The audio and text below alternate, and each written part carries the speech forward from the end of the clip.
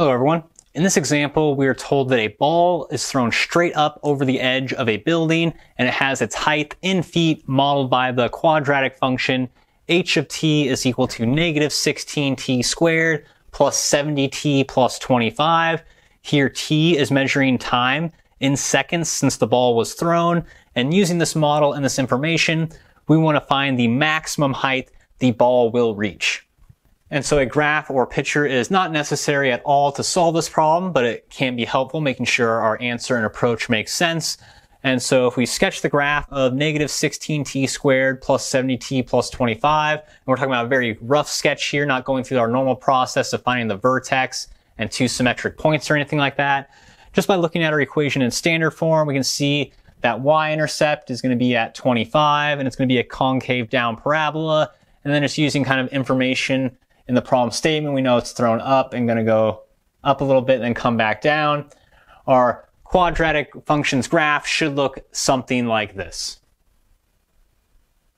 And one thing to remember when we're looking at this height graph is this is height versus time, not like vertical height versus horizontal height. So if we throw this ball straight up over the edge of the building, we don't want to misinterpret this as thinking it's actually traveling horizontally away from the building. This is saying the height, just vertical distance up and down, is it's going straight up for a bit, and as time goes on, it reaches its maximum height and then starts to fall straight back down, eventually going past the point of the building where we threw it until it hits the ground.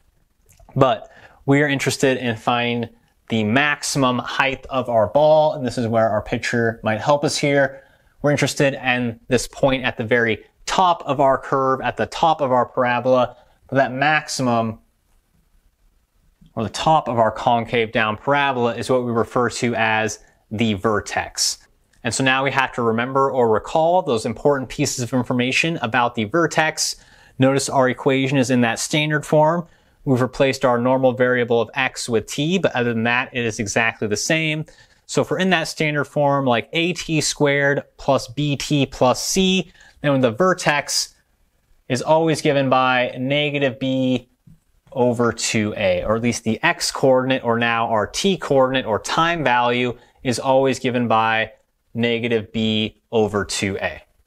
So far, we've read the problem statement, identified we're working with a quadratic function, and the thing we're seeking out for this quadratic function is its maximum. So there we need to make the connection that the maximum goes along with the vertex, and now we have to just basically find the vertex. That's really all this problem is asking us to do, is find the vertex of this quadratic function. And so we know the t value for our vertex is going to be given by negative b over 2a. So remember, a is our leading coefficient, b is our linear coefficient, and c is our constant term. So our negative b value is going to be negative 70. Our a value is negative 16. So 2 times our a value is going to give us negative 32.